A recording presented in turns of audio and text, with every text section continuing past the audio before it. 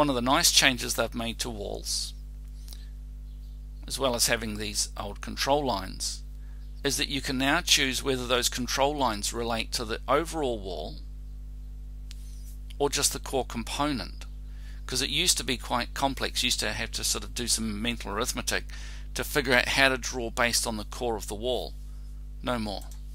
Choose that and I can draw. I've left myself some dots, so I can draw so that I can draw the core of the wall touching those loci.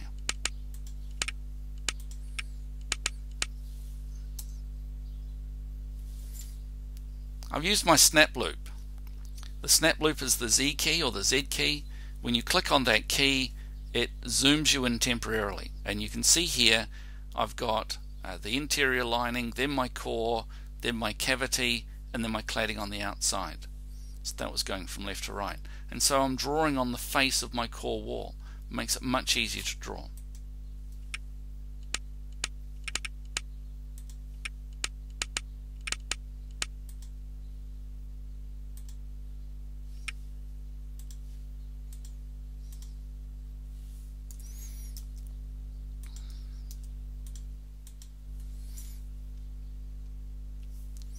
Now in detail,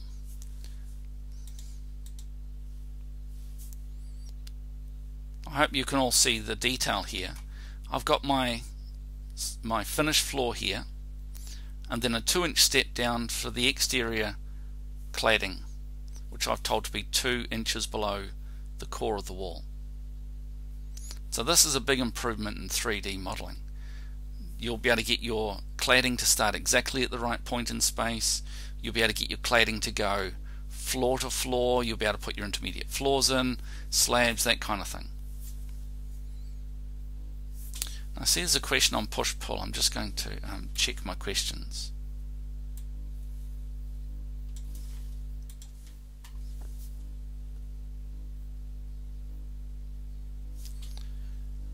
There's no simple questions on this topic at the moment. There's a question on push-pull, which if I get time I'll read and answer. It's not one I can answer quickly off the top of my head. So hopefully you guys are excited about as excited about this as I am, because to me this is a huge improvement, this ability to have your walls have 3D parts to them, different 3D parts. I tell you, I've been waiting for this for such a long time. Now, I did say that walls work in conjunction with slabs. So let me zoom out and let's have a look at walls and slabs.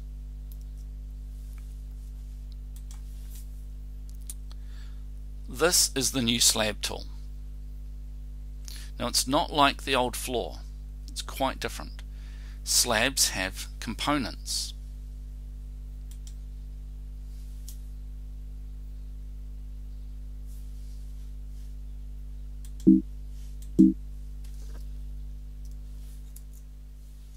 Let's have a look at this again. I want to look at I've got a floor I've called the rib raft floor. I'm going to click on that button again. My dialog box didn't come up.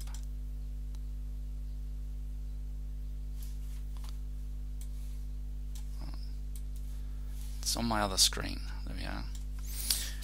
So when I create a slab, I can create more than one thickness for a slab. Now this is called a rib raft floor. It's common where I live. It's got large areas of polystyrene topped off with a concrete slab. So it's got a 9-inch foundation with a 4-inch topping. And so I've got two components, foundation and slab topping. You can make choices about how the slab will work in relation to the walls that you're choosing.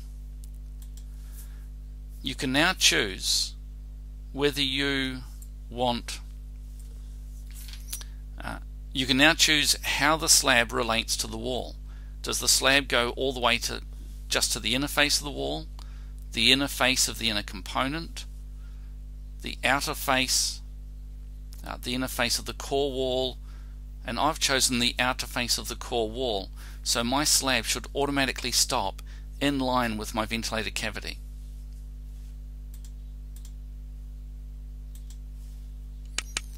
So I choose my walls.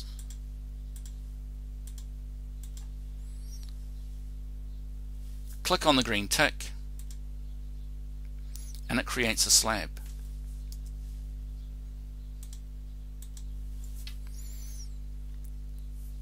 If you have a look in detail, you can see that my slab finishes in line with my core wall, which I think is quite cool. Automatically does that if you set your walls and your slabs up correctly.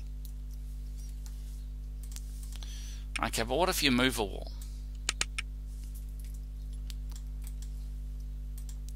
Turn on my connected walls mode. So if I move a wall, watch the slab. Slab adjusts.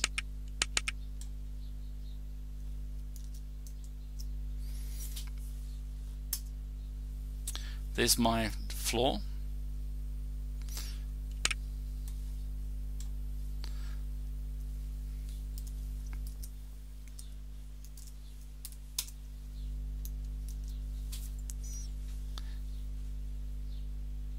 I've created a series of pods or holes that I want to make in my slab.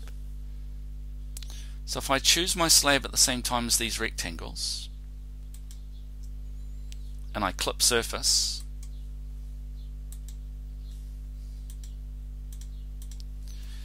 I can choose to apply those holes to just the foundation part of my slab.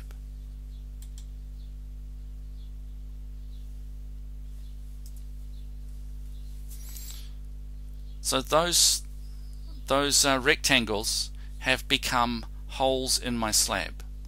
If I change to a design layer, we can have a look at a section.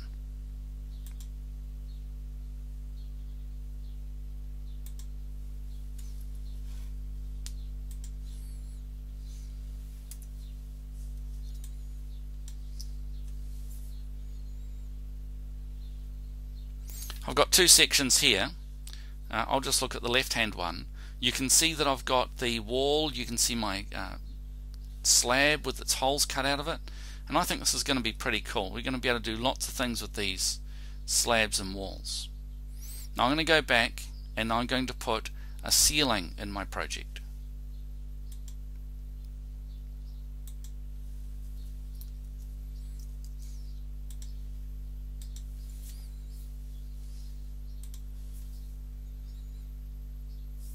I've selected my slab tool again, and I'm going to edit or use a pre-existing slab style that I've created.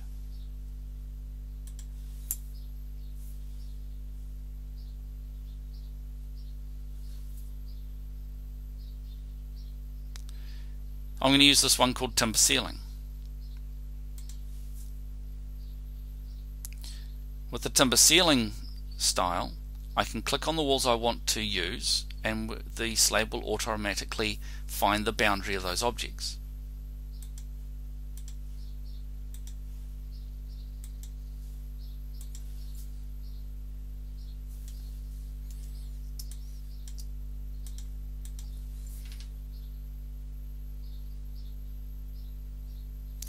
Now when I zoom in, I can see that my timber floor or my timber structure for my intermediate floor has caused the wall to reduce. The core of the wall has gone down by the thickness of my floor structure. So the exterior cladding doesn't come down as well. So the exterior cladding goes from the 2 inches below, it goes up to the next floor level. I put my intermediate floor in, it pulls the structural core of the wall down, but not the cladding. So this is going to be a lot easier for us to model our buildings in 3D. Don't know whether you can see it, but what I've also got as well as a timber floor is I've got a 2-inch area for structural or 3-inch area for supporting the ceiling using some proprietary ceiling supporting system, and then a 1/2 inch thick, we call it Gibraltar board or jib board, a drywall I think you call it, but I've got a ceiling made out of the same sort of stuff. And I've told this particular timber slab to stop the drywall in line with the inside face of my other drywall.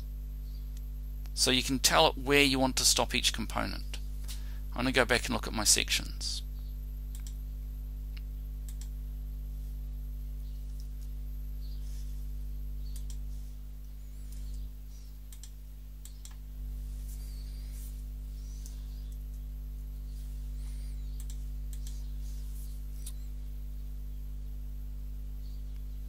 This view should give you a much better appearance. So you can see there's my core wall, there's my timber structure, there's my support, there's my drywall ceiling, and the drywall on the other wall is designed to go up to the underside of the timber. So you have a lot more control over the way you create these slabs and walls. They do interact with each other.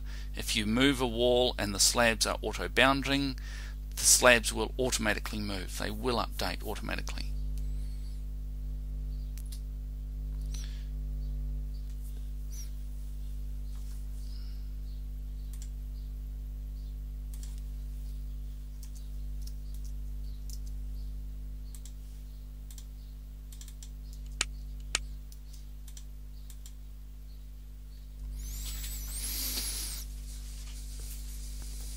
I've had someone ask about end wall caps, because end wall caps are new.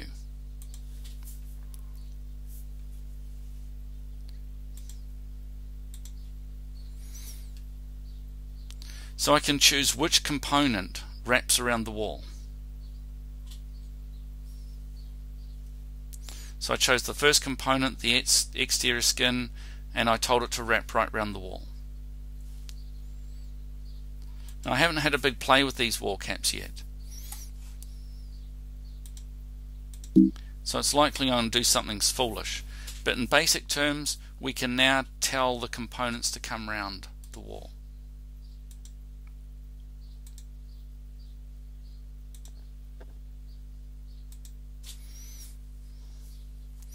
So in this situation I've told it to bring the ventilated cavity round and to bring the other end round. Can end wall caps work with doors and windows? I'm not sure they can, because they're end caps, not mid caps, but there is a lot more control over doors and windows and the way that they insert into a wall.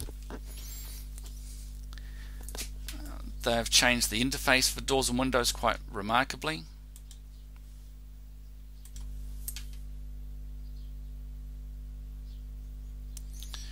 So this dialog box is brand new for the door settings. We can now control the general. The general's the same. The door is still doing the same, basically the same thing. We have a lot easier access to all the parts that used to be hidden.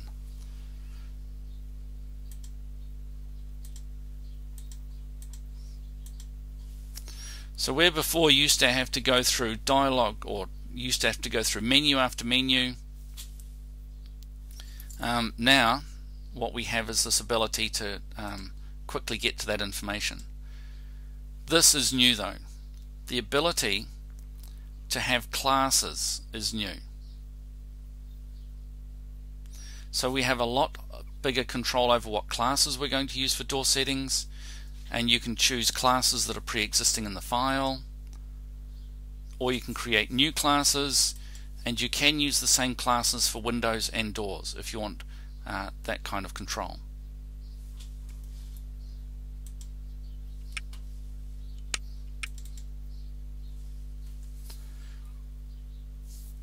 You don't define doors by their structural opening. A door is still defined by its leaf size.